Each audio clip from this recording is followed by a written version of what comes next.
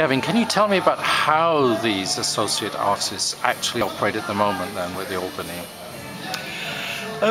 As I said, I mean, it's always a learning process, and everyone was kind of bespoke, and we looked at each one as an individual thing, and really the basic principles were that they gave to the Albany, and we were able to give back something to them, and it wasn't a great deal of money or even necessarily a huge amount of resources changing hands.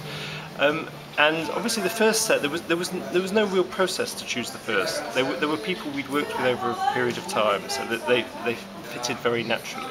I mean, obviously as we're going forward, it's very important that we're kind of reflecting on how we do that, and we're very interested in actually, you know, not evolving it over time. We're also interested in looking at how it develops more to supporting more emerging artists, because they'll be very much kind of mid-career artists. Also then how it connects with other programs that we're doing, say young people's programs. So we're looking at how we can make all of those connections. In terms of our kind of history with each of the artists, it's been very different. We've initially said each program was for a year, and in some cases we've just renewed that, and it's been going on.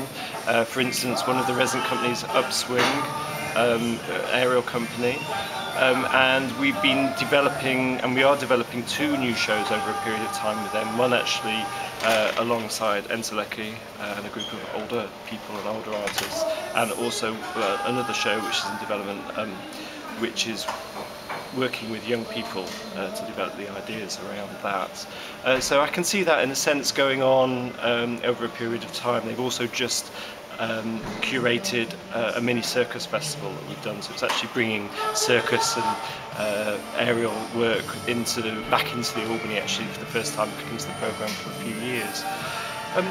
In other times it's been very much a year-long programme, and things have moved on, and the great thing is when there's been a legacy from that, and I would say we almost always have a continuing relationship with the artist going forward. It's not just, you know, it's the end of the relationship, it just changes the level of intensity, if you like. I suppose one of the good examples is someone like Polar Bear. The natural end to that came with the production of a show, but also one of the things he wanted to do was to set up a group of emerging artists, a kind of spoken word collective, which was called Show Don't Tell. It's interesting, we're now actually working with them, developing work with them in very much a kind of associate, within an associate format. So it's very interesting that the legacy of that has been another group of artists that we're working with. And I think it is difficult to find that point, but I think it's important that it is, for most artists, a kind of time-limited thing, and that we're focusing on what we can both get out of that period, and then, you know, hopefully it becomes a continuing relationship. And it's like the end of any relationship, it's not always easy. And do you have a formal selection process now? We don't, but we haven't appointed any new associates for the last year, and we're saying very much also we don't want to impose too much of a formal process on it. In a sense, it would always be artists that are approaching us with ideas. It would always be artists that trust the way we work, and vice versa. So, you know, the first stage of a relationship is obviously around them performing here, or some kind of project that they've brought here already, and then it's a process of discussion and getting to know each other. And I think we only put the label associate artist on it, in a sense, when we've come to an agreement over a whole kind of process of work going forward.